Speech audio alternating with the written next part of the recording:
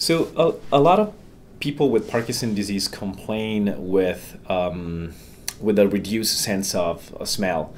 But if that is true, it's not true the opposite. So that doesn't mean that people that have a reduced sense of smell will necessarily in the future develop Parkinson's disease. There might be several other causes like sinus infections or other things related to the lack of sense of smell.